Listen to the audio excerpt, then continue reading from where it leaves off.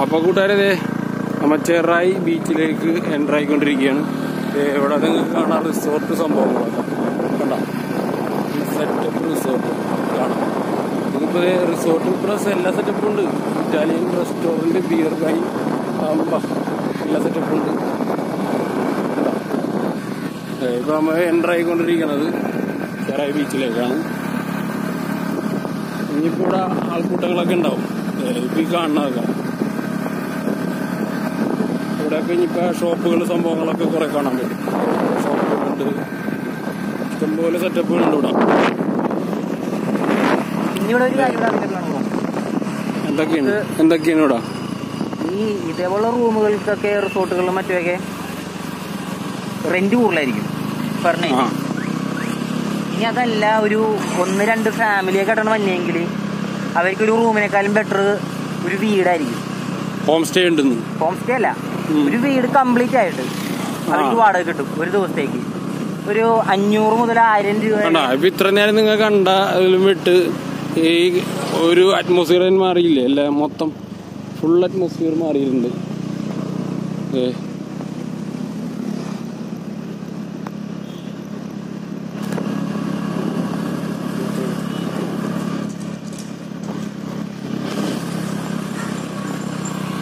നല്ല വെയിലുണ്ട് ഗൈസ്. അപ്പം നമ്മൾ ഫൈനലി ചെറായി ബീച്ചിലെത്തിയേക്കാണ്. ഇപ്പോൾ സമയം 10 മണിയായി. തെറ്റില്ലാത്ത വെയിലുണ്ട്. അപ്പം ഇപ്പോൾ ഇവിടേക്ക് ഇപ്പം എന്നോട് വന്നപ്പോൾ കണ്ടൊരു സംഭവം കണ്ടില്ലേ? ഇത് കണ്ടോ? ഈ കാണുന്നത് വീൽ ചെയർ കൊണ്ടുവന്നു കഴിഞ്ഞാൽ നമുക്ക് ഇങ്ങോട്ടേക്ക് എടുക്കാം. എന്നുവെച്ചാൽ ഒരു ഹാൻഡിക്യാപ്ഡ് ആയിട്ടുള്ള ഒരാൾക്കാണെങ്കിൽ പോലും ഇങ്ങോട്ട് നമുക്ക് അവരെത്തിക്കാനുള്ള ഒരു പ്രൊവിഷൻ ഇവിടെ കൊടുത്തിട്ടുണ്ട്. ഇത് ഒരെണ്ണം മാത്രമല്ല കേട്ടോ, ഇവിടെ ഒരു 3-4 സ്ഥലത്ത് ഇതേപോലെ അവർ ചെയ്തിട്ടുണ്ട്. അപ്പോൾ വെയിലൊരു രക്ഷയില്ല കേട്ടോ, അതുകൊണ്ടാണ് ഈ സംഭവത്ത് വെച്ചിരിക്കുന്നത്. വേറൊരു സംഭവം കാണുന്നുണ്ട് ലെഫ്റ്റ് സൈഡിൽ. പിന്നെ ഞാൻ കാണിച്ചു തരാം.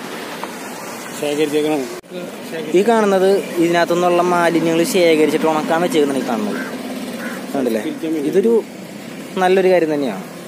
പിന്നെ അതാ നമ്മളുടെ ബീച്ച്, അവിടെ ഒരു ബോട്ടിങ്ങിൻ്റെ ഒരു പരിപാടി അവിടെ കാണുന്നുണ്ട്. ഇവിടെ ഇപ്പം മൊത്തം പാർക്കെട്ടുകളായി. ആ ഒരു ഏരിയയിൽ ഇപ്പോൾ കുറച്ച് പേരൊക്കെ നിന്ന് കളിക്കുന്നുണ്ട്. നമുക്ക് നടക്കാം.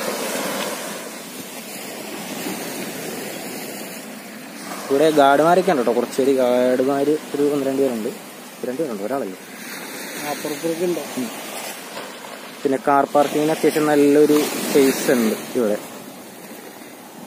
പിന്നെ കാണുന്നതൊക്കെ ചെറിയ ചെറിയ റിസോർട്ട് എന്ന് പറയാൻ പറ്റത്തില്ല, എന്നാലും അതിൻ്റെ ഒരു സ്ട്രക്ചർ ആ ഒരു രീതിയിൽ തന്നെയാണ്. റിസോർട്ടിൻ്റെ ഒരു രീതിയിൽ തന്നെയാണ് അതിൻ്റെ സ്ട്രക്ചർ അവർ പണിതിരിക്കുന്നത്.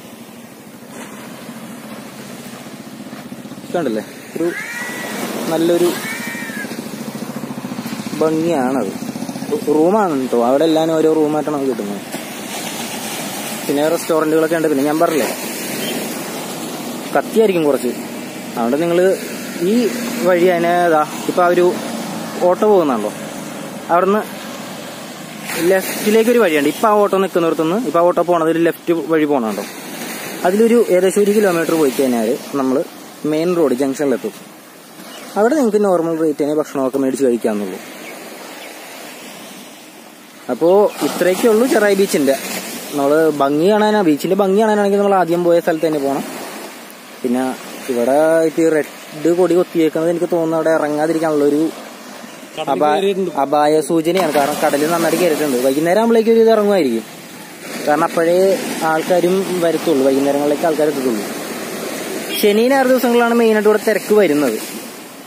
അപ്പോൾ നമ്മളിതിപ്പോൾ വന്നിരിക്കുന്നത് വ്യാഴാഴ്ച, അതും രാവിലെ ആയതുകൊണ്ട് ഇനി ഒരു നേരത്ത് തിരക്ക് കുറവായിരിക്കും. സോ ബ്രോ, നമുക്കപ്പോൾ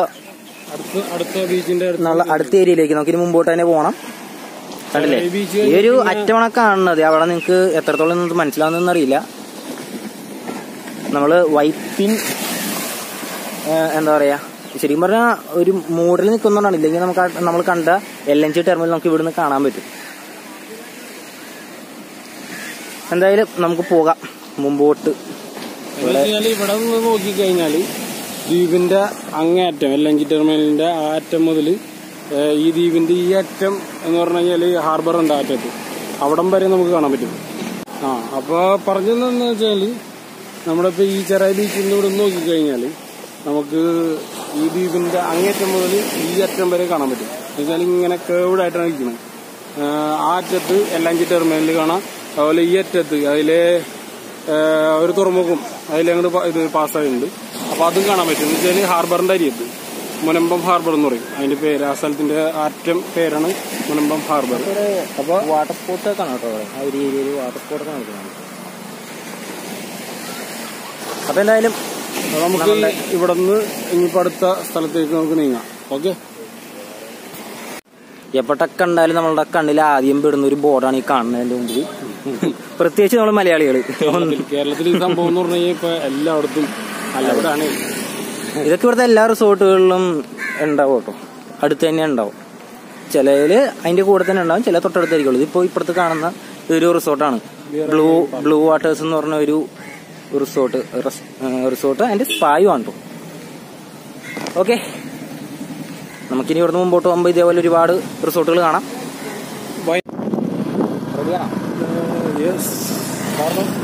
കായലെന്ന് പറഞ്ഞ സംഭവങ്ങൾ കാണാറുണ്ട്. പിന്നെ ഇവിടെ നിന്ന് അങ്ങോട്ട് പോകുമ്പോൾ നല്ല വെറൈറ്റി ആയിട്ടുള്ള ഇതൊക്കെ കാണാൻ പറ്റും കേട്ടോ. ഇതൊക്കെ ചെറായി ബീച്ചിന്റെ ഏരിയയോട് ചേർന്നിട്ടുള്ളതാണ്. അതൊക്കെ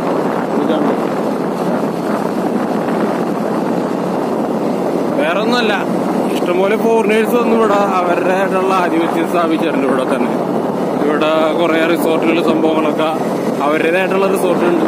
അങ്ങനെ ഫോറിനേഴ്സ് വന്ന് ഇവിടെ സെറ്റ് ആയതോടുകൂടി പിന്നെ നമ്മുടെ ആളുകളും ഇവിടെ വാങ്ങിച്ച് സംഭവങ്ങൾ റിസോർട്ടുകളായാലും ബാറുകളായാലും കുറെ തുറന്നിട്ടുണ്ട്. അങ്ങനെ ഇപ്പൊ കുറെ ആയിട്ടുണ്ട്. ഇപ്പൊ അടുപ്പിച്ചടുപ്പിച്ച് കണ്ടില്ലേ റെസ്റ്റോറന്റ്. നല്ല സ്റ്റാൻഡേർഡിലാണ് ഇവരൊക്കെ ചെയ്തു വരുന്നത്. എല്ലാരും നല്ല സ്റ്റാൻഡേർഡിലാണ് ചെയ്തേക്കുന്നത്. കണ്ടില്ലേ?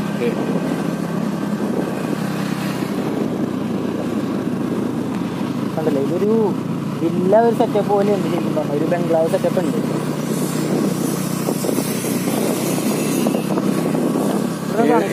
ഏതൊരു വീടായാൽ പോലും ഒരു റൈറ്റ് സൈഡിൽ കാണാൻ കഴിയും. പഴയ മോഡലാണ്, ശരിക്കും പുതിയതാണ്, ഒരു പഴയ സ്റ്റൈലാണ്.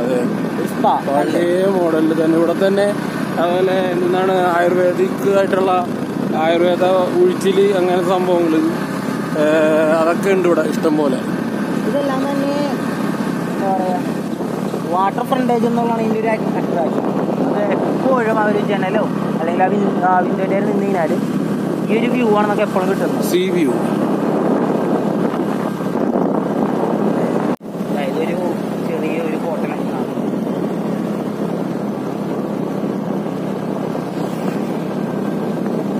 കണ്ടില്ലേ? അതെല്ലാ സെറ്റപ്പും ഉണ്ട്. ഞാൻ നിർത്തിയിട്ടെങ്കിൽ എനിക്ക് പന്തികൾ തോന്നുന്നുണ്ടോ? ആര് പോലീസാ? അത് ഒരു ഫ്രീക്കൻ നമ്മുടെ മുമ്പേ പോകുന്നുണ്ട് പാസ് ചെയ്ത് ഹെൽമെറ്റ് ഇല്ലാണ്ട് പോയതാണ് കാണുന്നത്. അവനെ കണ്ടിട്ടായിരിക്കണം പോലീസ് വണ്ടി ഒന്ന് ചവിട്ടി സ്ലോ ആക്കിയിട്ടുണ്ട് അവിടെ. ചിൽഡ്രൻസ് ഡേ സ്പെഷ്യൽ ആയിട്ടുണ്ട് കേട്ടോ. അതെ, കുഞ്ഞിപ്പിള്ളേര് കണ്ട ചാച്ചാജി ഇന്ന് November 14 ചിൽഡ്രൻസ് ഡേ സ്പെഷ്യലാണ് കാണുന്നത്. ഇവിടുത്തെ ചെറിയ സ്കൂളുകളിലെത്താം അതിന്റെ അവിടെ നിന്ന് കൊണ്ടുപോകണമാണ് കാണുന്നത് കുട്ടികളെ. അംഗൻവാടിയിലാണോ? സ്കൂളല്ല, അത്രക്ക് തീരെ കുഞ്ഞു കുട്ടികളാണ്. ബോട്ടിന്റെ ഷേപ്പിൽ ഇവിടെ ഒരു സംഭവം തയ്യാറാക്കി വെച്ചാണ്. അതിന്റെ അകത്ത് ഫുഡ് സെറ്റപ്പ് കഴിക്കാനുള്ള എല്ലാ സെറ്റപ്പും ഉണ്ട്.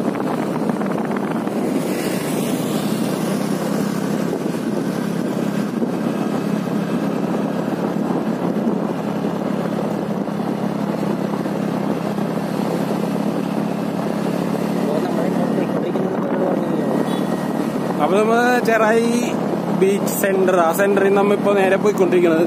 ഇവിടെ അധികം ആരും ഇവിടെയുള്ള ആളുകൾക്കറിയാം, പുറമെ അധികം ആളുകൾക്ക് അറിയാൻ പാടില്ലാത്ത പുലിമുട്ട് എന്ന് പറയും. പുലിമുട്ട് എന്ന് വെച്ച് കഴിഞ്ഞാല് കൂടുതൽ നമുക്കറിയണമെന്നുണ്ടെങ്കിൽ പുലിമുട്ട് ആ ഭാഗത്തായിട്ടാണ് പ്രേതം സിനിമ, നമ്മുടെ ജയസൂര്യയുടെ പ്രേതം സിനിമ ഷൂട്ട് ചെയ്തേക്കണ അവിടെ തന്നെ.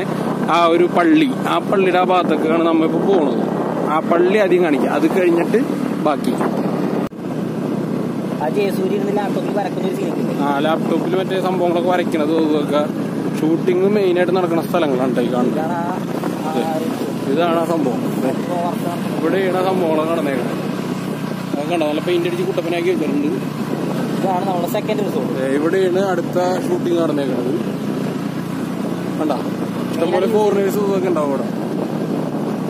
ഈ രണ്ട് ഇതിവിടെയാണ് നമ്മുടെ അജു വർഗീസ് അതേപോലെ ജയസൂര്യേട്ടനൊക്കെ ആയിട്ട് ഉള്ള ഷൂട്ടിങ് നടന്നേക്കുന്നത്. പ്രേതം മൂവിയില്ല ആ സീനുകളൊക്കെ ഇവിടെയാണ്. അതുപോലെ പള്ളിയുടെ ഇത് കാണിക്കുന്നത് അടുത്ത് നമുക്ക് കാണാം. പള്ളി അതെ, നമ്മുടെ സ്ലോയിൽ ഇതാണ് പ്രേതം മൂവിയില്ല ആ സിനിമ ഷൂട്ടിങ് നടന്ന പള്ളി. കണ്ട അതൊക്കെ പറയും കടപ്പുറം പള്ളി എന്ന് പറയും.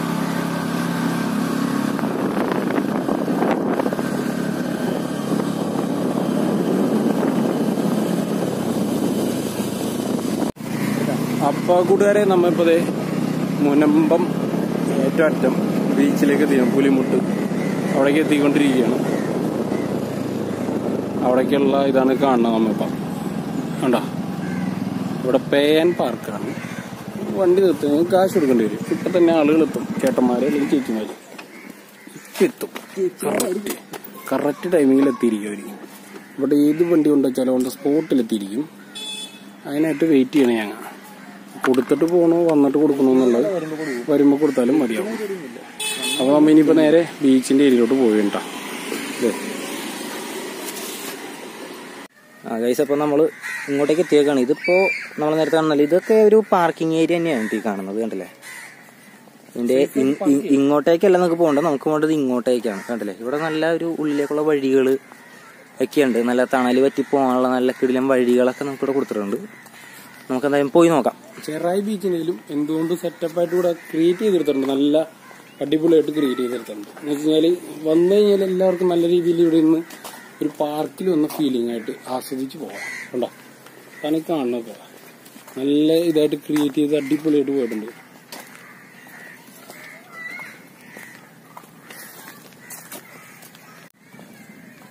ഗൈസ്, അപ്പം നമ്മൾ നടന്നുകൊണ്ടിരിക്കുകയാണ്, നടന്നെത്തിയിട്ടില്ല. ഇവിടെ ചെറിയൊരു വഴിയൊക്കെ ഉണ്ട്, നമുക്ക് അതിൽ നടന്ന് പോയി നോക്കാം.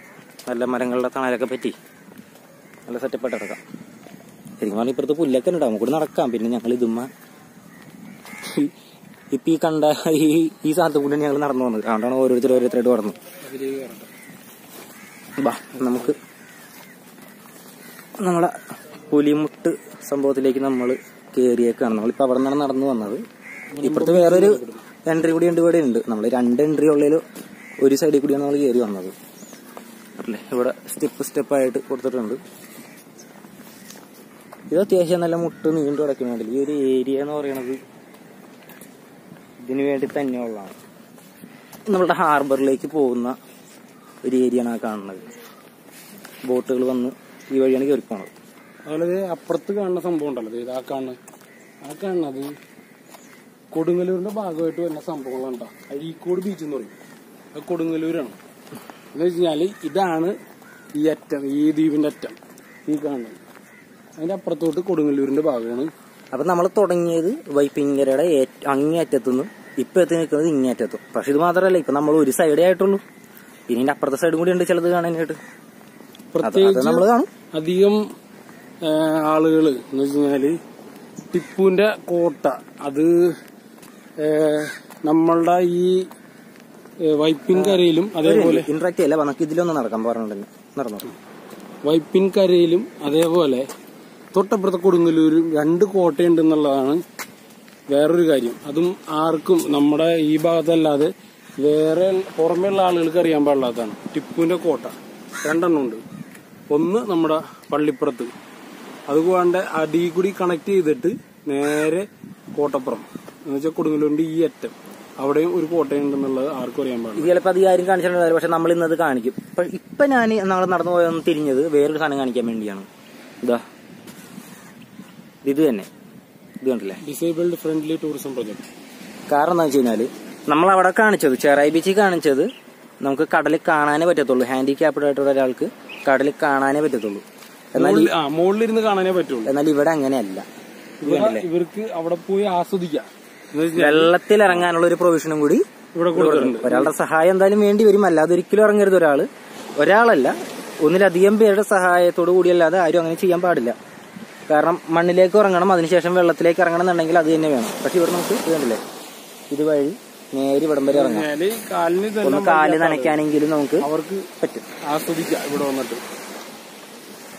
അങ്ങനത്തെ ഒരു ആഗ്രഹങ്ങളുള്ള ആൾക്കാരാണെങ്കിൽ നമുക്ക് സിമ്പിളായിട്ട് നിറവേറ്റാൻ പറ്റുന്ന ഒരു ഏരിയ തന്നെയാണിത്.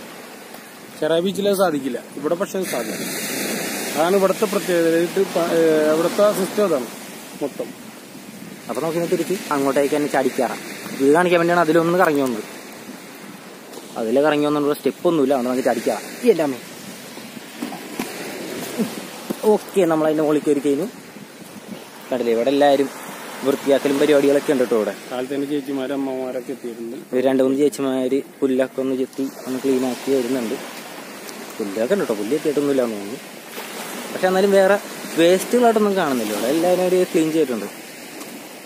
പിന്നെ ഇവിടുത്തെ ഒരു എന്താ പറയുക, ഈ ഫുട്പാത്ത് കണ്ടാലറിയാം പല പല ലെവലിലായിട്ടാണ് ഇവർ പണിതേക്കുന്നത്.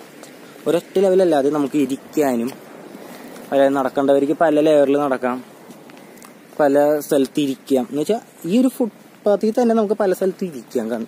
കാഴ്ചകളുണ്ട്, കണ്ടില്ലേ? ഈ ഒരു ഏരിയയിലൊക്കെ നമുക്ക് നല്ല ക്ലിയർ ആയിട്ട് നല്ല അടിപൊളിയായിട്ട് നമുക്ക് ഇരിക്കാന്നുള്ള ഈ സ്ഥലത്തൊക്കെ അതിലുണ്ട്. വലിയ വലിയ വാഹനങ്ങൾ ഇതിലേക്ക് കടത്തിക്കൊണ്ടുവരാണ്ടിരിക്കാൻ വേണ്ടിയിട്ടുള്ള സ്പെഷ്യലായിട്ട് ചെയ്തേക്കുന്നത്. ഇപ്പൊ ഷൂട്ടിംഗ് ഇതിന് ബേസ് ആയിട്ട് വേണ്ടി മാത്രം വേണമെങ്കിൽ വണ്ടി കൊണ്ടുവരാം. അല്ലാണ്ട് കൊണ്ടുവരാൻ ഇപ്പൊ അല്ലെങ്കിൽ ആളുകൾ നിറച്ച് ഇതിലേക്ക് കുത്തി കയറ്റി വരും വാഹനങ്ങൾ. അതില്ലാണ്ടിരിക്കാൻ വേണ്ടിയിട്ടാണ് ഈ സിസ്റ്റം ചെയ്തേക്കുന്നവര്. തൊട്ടപ്പുറത്ത് നല്ല ഇതുണ്ടല്ലേ, കടല് നിറഞ്ഞു കിടക്കാണ്. നമ്മളെ കഴിഞ്ഞ ഒരു മഴ പെയ്തൊന്ന് എന്താ പറയുക, ഒരു 2 ദിവസം പ്രശ്നമായത് ഓർക്കുന്നുണ്ടോ? ആ ടൈമിൽ കടലിൽ വെള്ളം പൊങ്ങിയായിരുന്നു. അന്നേരത്തെ ഓരോ ഏരിയയിലും ഇപ്പൊ ഈ കാണുന്ന ഞങ്ങൾ നടക്കുന്ന ഏരിയയിലേക്ക് വെള്ളം ഒടിച്ച് കയറിയായിരുന്നു നല്ല രീതിയിൽ. പക്ഷെ വേറെ നാശനഷ്ടമൊന്നും സംഭവിച്ചിട്ടൊന്നുമില്ല. അങ്ങനെ നമുക്ക് ചൂണ്ടിടാൻ വേണ്ടി ഫ്രീക്കൻ ചേട്ടന്മാര് കുറെ നല്ല വെയിലാട്ടോ, ഒരു രക്ഷയില്ല. ഫ്രീക്കൻ ചേട്ടന്മാര് അപ്പുറത്തോട്ടൊന്നും കാണിച്ചു നമുക്കൊന്ന് കാണിച്ചുതരാം. ഇത് കണ്ടല്ലേ, ഇതാണ് ഇതിന്റെ ലാസ്റ്റ് എൻഡ്. നമ്മളിപ്പോ എത്ര ദൂരം വന്നു എന്ന് കാണിച്ചുതരാം കേട്ടോ. ജസ്റ്റ് കണ്ടില്ലേ, അത്രയും ദൂരം നമ്മൾ കടലിലേക്ക് നടന്ന് വന്നു.